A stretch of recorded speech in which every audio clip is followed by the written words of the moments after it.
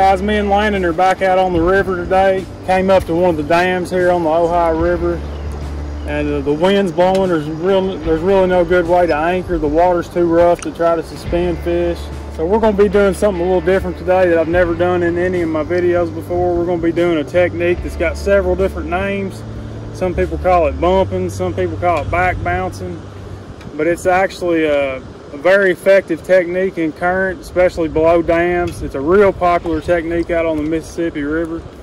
So when you're bumping the bottom or walking baits, whatever you want to call it, you can do it from an anchored boat, or you can let the boat drift back in the current, which is what we're going to be doing today. A remote control trolling motor is going to make life a whole lot easier for you, and you really need a 24 volt trolling motor to do it, which is why I don't do it a whole lot, because I've only got a 12 volt trolling motor. I'm probably going to have to run this trolling motor wide open today just to do what I need to do, but I'll show you the rig we're going to be using. If you're not familiar with this technique, guys, we're going to be fishing with one rod, and it's going to be in our hand. And when you have a 20 or 30 pound fish, or even bigger, nail this with your rod in hand, you better be hanging on, because sometimes they absolutely wear it out. But I'll show you the rig we're using.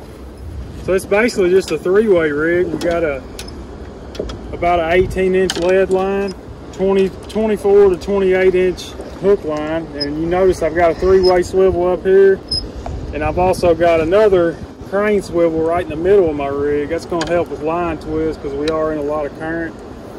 So basically what we're going to be doing is we're going to let the sinker down till it hits the bottom, and then pick it up, let it drift back a little bit. Let it hit the bottom, pick it up, let it drift back a little bit.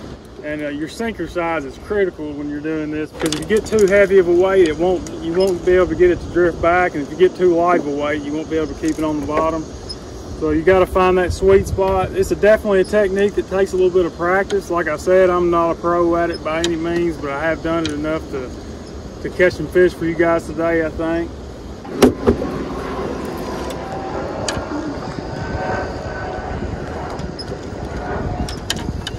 We're going to run up to the dam, start drifting back, and I'll show you guys a little more about this technique.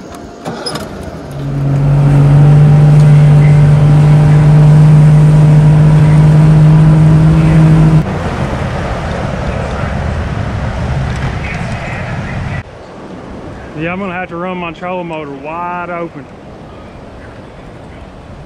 And my battery is not going to last very long doing that.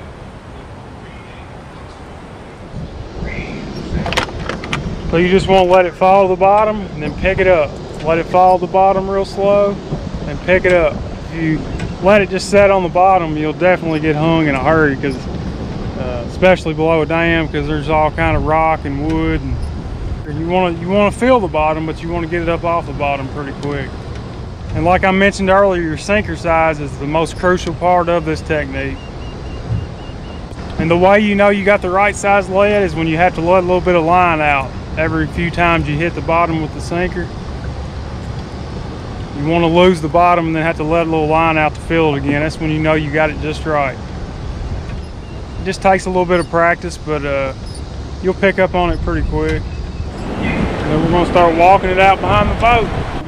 So I'm just letting that sinker go to the bottom, picking up on it a little bit. Now when you pick it up, it'll slip back some, then you let it go down to the bottom again.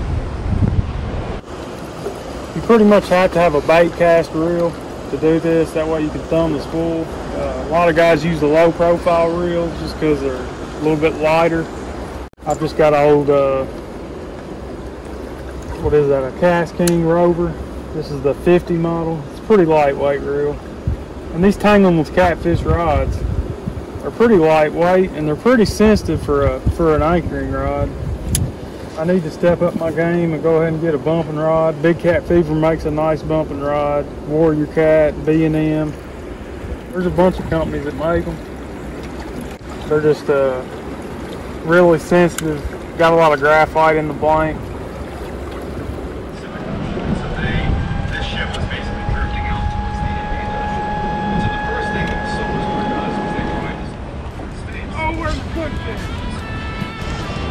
I had a good fish, but I need to kill the trolling motor. When they're in that kind of current, they all feel good. Where's it going?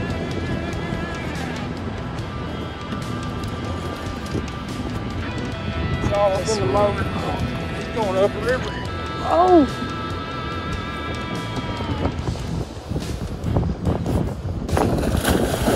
Oh. That's not a bad fish. No, that's a good fish. Dude, he about took the rod out of my hand. Oh. So we gotta watch. Need the net in this tank. He's a frozen skipjack. He's probably over 15. He's not done yet. We'll get the net out. Looks like he's probably 30 now. We'll get the net out.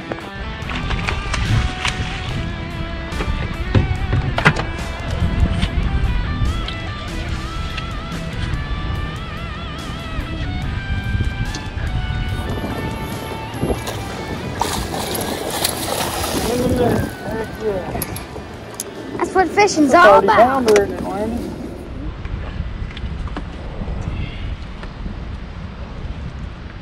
That's a big long fish. Heck yeah, that's a good fish right there. We hadn't been bumping 30 minutes, and I missed one, and then bam, this one nailed it. That was a good fight right there in this current. Weigh it. Hook nailed him right in the corner of the mouth. I mentioned these hooks in one of my previous videos, and I had several Facebook messages about where to get this hook. I'm going to put a link in the description on where you can get these hooks, and I'm going to put a coupon code down below. And if you use that coupon code and go through the link provided, you'll get 10% off on these hooks right here. So be sure to check that out if you're interested in these hooks. I use the 9/0, but they got other sizes as well. They're feather light, and they got a pretty nice gap on them, but what I like is how deep the belly in the hook is. You can put a big piece of bait on there and still have a lot of hook exposed. Alright, take the weight of the net off. He's a 32-pounder. Alright, we're going to get this big guy back in the water. It's hot out here. I don't want to keep him out too long. 32 pounds. That's a nice one for the first one of the day. And we'll get him back in the water. That's from a man. Ow! Boy, he tore me up. Look at that. Instant blood. Ooh. That's what you get for not wearing gloves or not using fish grips. People can say what they want to about them fish grips, but I think it's a whole lot smarter to grab them with them than to end up like that. But I get excited and I forget all about them fish grips. Keep the thumb on the spool and you'll feel that sinker at the bottom. When you can't feel it no more, let out a little bit more line. Of course, one would slam it right now. It'd be awesome. Okay guys, so my trolling motor battery's starting to get weak. I've been running it wide open for a couple hours. We did get that one nice fish bumping, but we're gonna go back to anchor now, mainly because we don't have a choice. The trolling motor's getting so weak it won't even turn, so. I was about to swing right in front of the boat. And I went to hit so hard that hook almost broke. Now, look at it. Oh, that's a fish.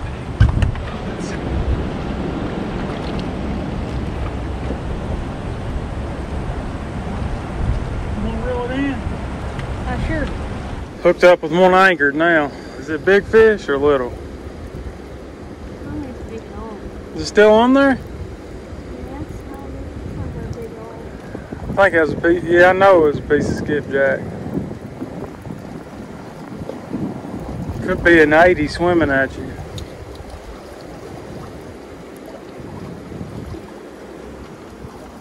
What is that?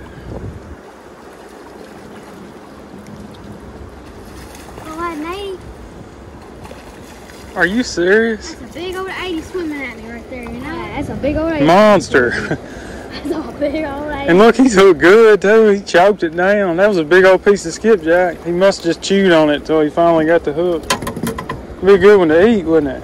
Yeah, watch out, he can still poke it. Yeah, that's the perfect eating size. That dude needs to go eat something. He ain't got no belly at all. That ain't gonna work here.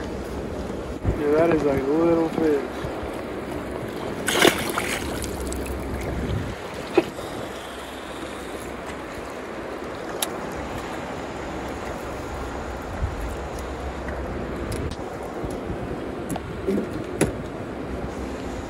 and then we'll go back to bumping.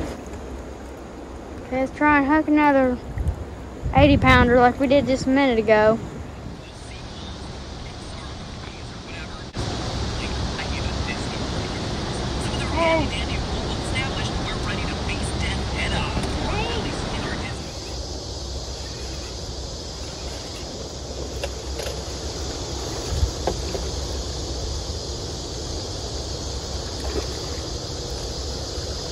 He ain't bad. We don't need the net.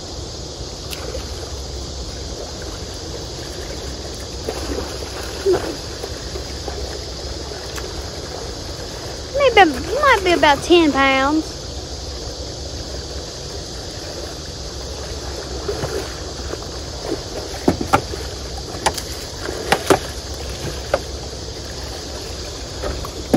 Maybe not even 10. Maybe, well, he comes off at a good time. We'll get another bite back out there and hopefully get a big one. Okay guys, so next time you're out on the water and you're in some current, give this bumping technique a try. It's hard to cover it all in one video. If you got any questions, I'll do my best to answer them in the comment section. We're gonna get these rods reeled in and go ahead and get out of here, guys. It's getting dark and I don't like being in this rough water after dark. If you enjoy these kind of videos, be sure to subscribe so you'll get notified for the next one. If you learned something, hit that thumbs up button for me. God bless you guys. We'll see you next time.